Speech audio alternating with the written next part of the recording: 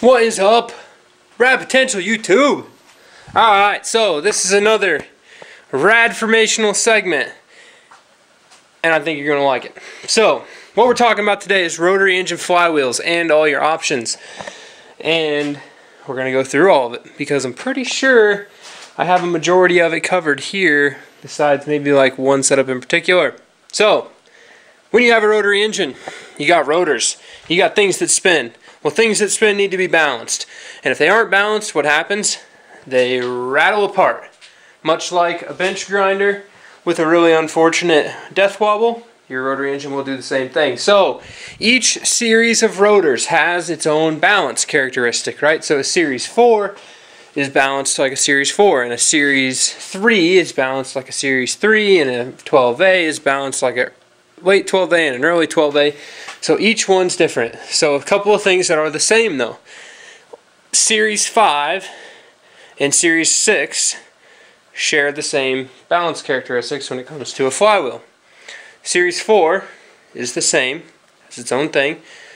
Series 3, which is GSLSE and old school stuff, so like rotary trucks, your old 13Bs, so a GSLSE and the old 13Bs share the same. And then the late model 12As, so 81 to 85, and the early model 12As, or the 81 to 85 are the same.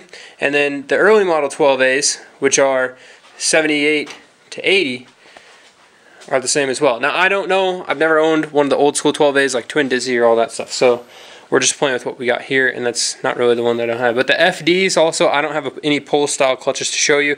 So if you have an FD and you have a pull style setup still in your car, stock FD trans, I wouldn't say you're on your own, but it's its own animal. So now, transmissions.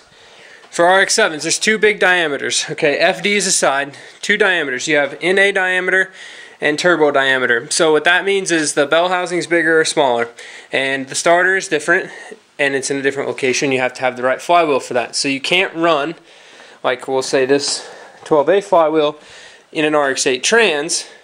You have to run the big diameter flywheel, which, just to show you the difference, here's your difference. It's about a ½ inch overall bigger in every direction. Here I can set it down on top of this. These are both NA flywheels there. You can see that it's bigger by a pretty good amount. So you got to match your flywheel diameter. Now, there are people who have successfully drilled and mounted a Turbo 2 or RX-8 starter.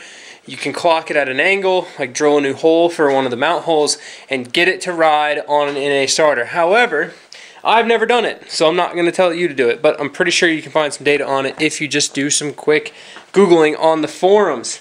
And it doesn't seem like it'd be that hard if you can, you know, maybe eye it up and stuff. But I've never messed with it.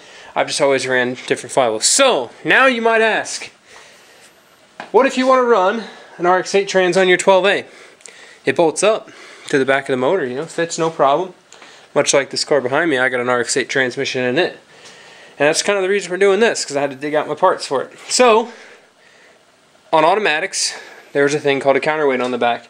So instead of having a big bulky flywheel, like this, it's all one big piece with your big 2 1/8 or a 54mm nut, they had this counterweight with a flat flex plate bolted to it that the torque converter went on.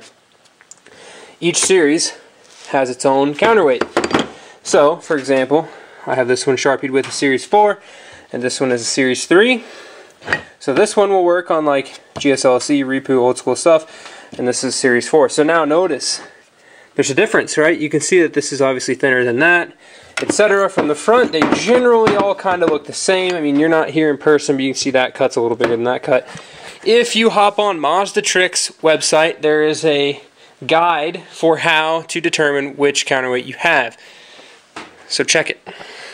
Next thing, with this counterweight, you can see you have 6 bolts, which means you can take any standard balanced 6-bolt flywheel like this and bolt it to that for any of them. So like this is actually for an RX-8, this is for a Turbo 2, so this is like your 9-pound flywheel. I think this one's 13. You can get this from like Racing Beat or something with a replaceable pad, and this is just a solid like Fidanza one or something on Amazon. or off eBay. So you take this and you bolt it to that, and then you can put, they have NA diameter ones of these, they've got turbo ones, they got all the deals. So you can get the right diameter flywheel to put on your counterweight. Then you take your counterweight with your flywheel on it and you stick it on the back of the motor and you tighten that baby down. So what I'm going to show you right now, I'm just going to grab my little impact and I'm going to pop this clutch off. So this right here is what I'm going to use in the race car. Okay.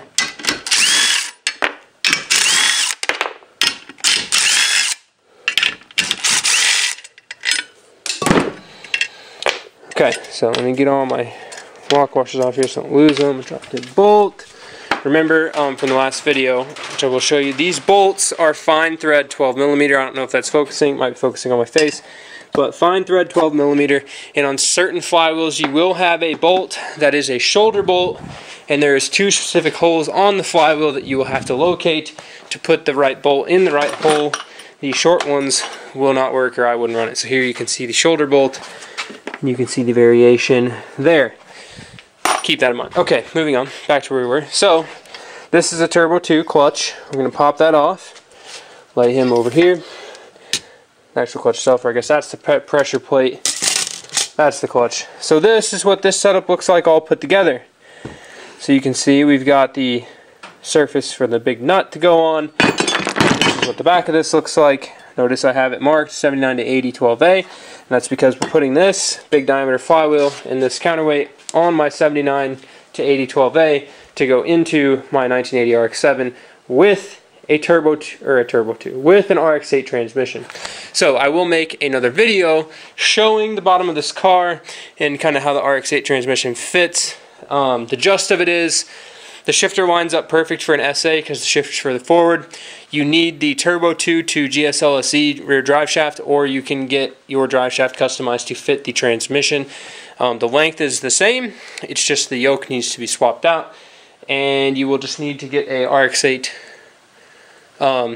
starter, and then you run the big clutch and stuff. Turbo 2 clutch, RX-8 clutch are the same thing, so keep that in mind when you are shopping around. So that pretty much sums it up. So what I am going to do is I am going to pop this off real quick and put that on and just kind of show you what it looks like on the motor. It kind of has some awkward like spacing and stuff with just like how far away it sits. So let's do it.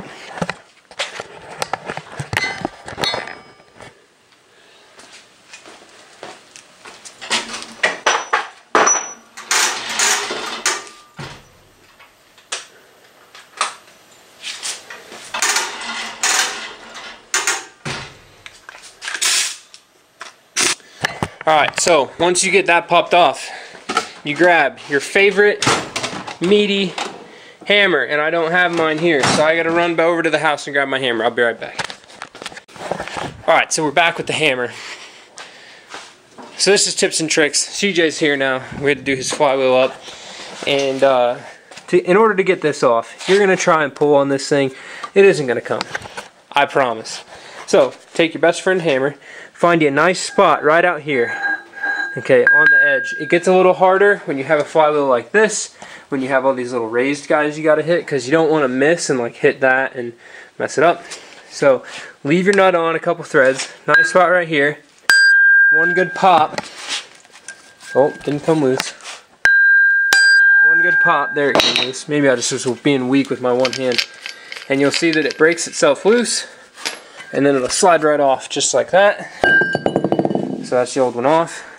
If you're doing this, always inspect your rear main seal and your pilot bearing. Make sure your keyway doesn't go away. Then you're going to grab your freaky fresh new one right here. You're going to line that keyway up the best you can. I apologize for not being able to show this, but you're going to line the keyway up, push that baby on. The proper torque specification, if you watch my previous video, is 47.6 ugga-duggas, and that's how tight that goes. Grab your biggest impact and run it home. So, this you can kind of see. It looks a little awkward with the spacing, but if you did notice while looking at this flywheel, the ring gear is pretty far away from the engine. It just fills it up with all the weight of the big flywheel. So, Same logic on a piston engine. Lightweight flywheel is going to give you faster revs but less torque. So in drift you might have to clutch kick it 10 times with a lightweight flywheel versus like a heavy flywheel you might want to do it twice. So keep that in mind when you're flywheel shopping. But for now, that's the end. That's the old Swiss cheese flywheel on there.